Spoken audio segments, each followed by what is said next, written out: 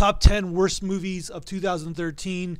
Listen, I don't think anybody's setting out to try to make a bad movies. Yes, I have a feeling that certain crew members, certain directors, and certainly certain stars do movies for the paycheck because they want to pay their mortgage, or they want to become millionaires for whatever reason. I understand that.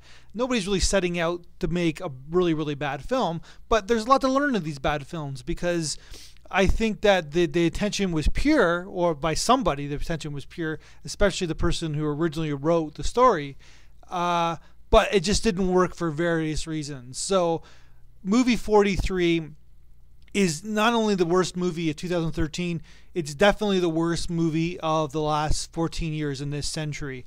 It's got every star you can imagine in it: Halle Berry, Hugh Jackman, Kate Winslet, to name a few. It's got Naomi Watts, Liv Schreiber. It's got star upon star upon star in this movie, and it's based upon like 43 short films. And it's a great idea, but it's so vulgar and so crass, and there's really no point to the movie whatsoever. And try to get there. The first movie you're going to see is between Kate Winslet and Hugh Jackman. You think, oh, there's some good actors, sitting at a restaurant.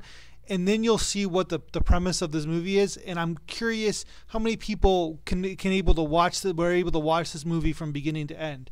It's just so bad. And the reason why it's so bad is because so many talented people are performing the horrificness, it's just a really, really bad movie, and it's almost impossible to watch to the end. So then that's number one. R.I.P.D. This is this $150 million budget. It's got Jeff Bridges in it. Jeff Bridges usually can do no wrong. It's a Men in Black ripoff, but it's not even remotely close as being Men in Black. Just watch the trailer and you'll see what you need to see. It's a disaster in the making. It could ruin Ryan Reynolds' career. That's how bad the movie is. So that's why it's number two, because I feel bad because I don't think anybody, especially these $100 million movies, are trying to make a really bad movie. It's just a poorly conceived movie in so many different ways.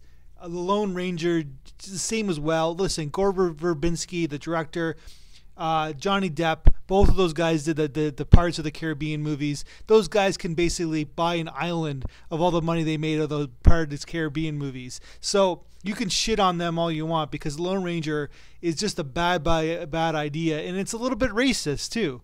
Like, after we saw Mickey Rooney try to play an Asian guy back in one of those movies back in the 60s, Breakfast at Tiffany's, I think you shouldn't be playing the race that you're not really, that you are, in such a blatant way. It was extremely offensive in the Native American community. So that's why it's the third worst movie of the year.